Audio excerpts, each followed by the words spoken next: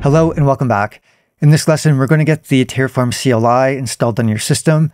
We'll take a look at the Terraform documentation for the download and installation of the Terraform CLI. I'll do a walkthrough of installation on Mac OS, but the instructions for Windows or Linux are very similar as well. So let's dive in. So to get started with installing the Terraform CLI, just go to the terraform.io site, and then you should see the download button here for the open source section.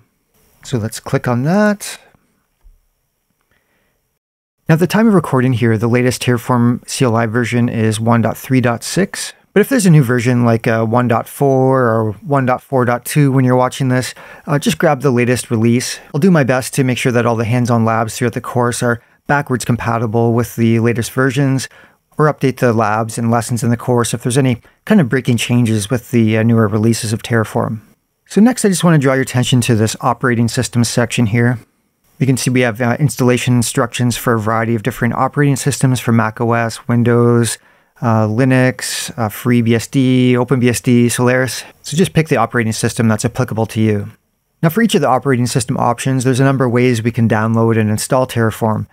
For example, with Mac OS, we can use the brew package manager, or we can do the binary downloads as well. Then for Windows, we have the binary download options. And then for Linux, we have different installation instructions depending on the distribution of Linux we're using. We have the app-based package manager instructions here for Ubuntu or Debian, Yum for CentOS and Red Hat. We have the dandified package manager for Fedora. And then Amazon Linux as well. We have the Yum installation instructions.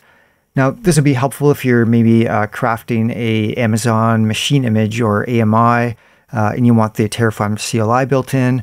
And this is a way you can install Terraform onto the Amazon Linux image. And then if you use Homebrew with Linux, there's also the same instructions here as you'd find for Mac OS. Now for myself, I'm on a Mac, so I'm going to use this option here, and I'm going to use the brew package manager installation steps. So a convenient way to grab these commands is just hit this copy button here, and that's going to copy those commands to our clipboard. So then you can just fire up your terminal and then paste those commands in. Now, I already have Terraform installed, so this is just going to take a few seconds, but in your case, it may take a few minutes to do the brew updates and Terraform installation. So once your Terraform installation is complete, we can just run a terraform -- version command just to verify that the Terraform CLI is installed and it's the proper version we expect. If you do run into any installation issues, there's a ton of documentation on the Terraform website.